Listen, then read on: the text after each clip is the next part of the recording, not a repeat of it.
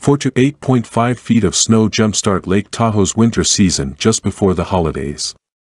Just last week, the mountains of the Sierra Nevada were bare and brown. Leaves were long gone. We were in a holding pattern, just waiting and waiting for water to fall from the sky.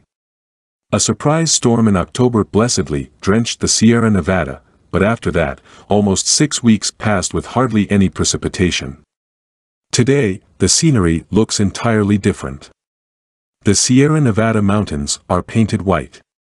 Roads are like tunnels between tall snowbanks. Tree boughs are heavy with snow. And the mountains are donning a white coat, winter's finest.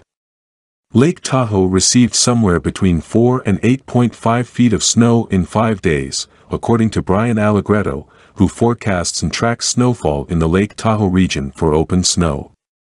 On Thursday morning, snowflakes continued to fall lightly, a quiet cap to a fierce storm that jump-started winter from hardly a pulse to fully alive.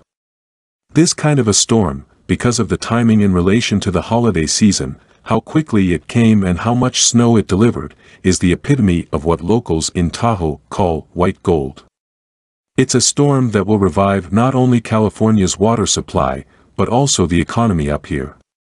In the winter of 2018/2019, the ski resorts represented by Ski California, an industry lobbying and trade group that includes both California resorts and those that surround the Lake Tahoe basin in Nevada, generated some $3.2 billion in economic output, according to a report released last year by the trade group for tourism-centric businesses in Lake Tahoe. The 2 weeks of Christmas and New Year's are likely the busiest time of the year.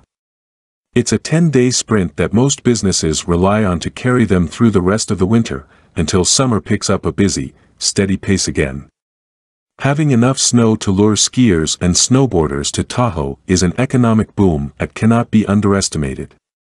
And tourism is still the lifeblood of Lake Tahoe's economy, even though research shows the critical need to diversify so that businesses are not so reliant on factors beyond their control, like winter storms or a pandemic. In this storm, Mount Rose saw the most snowfall, by far, according to Allegretto's data.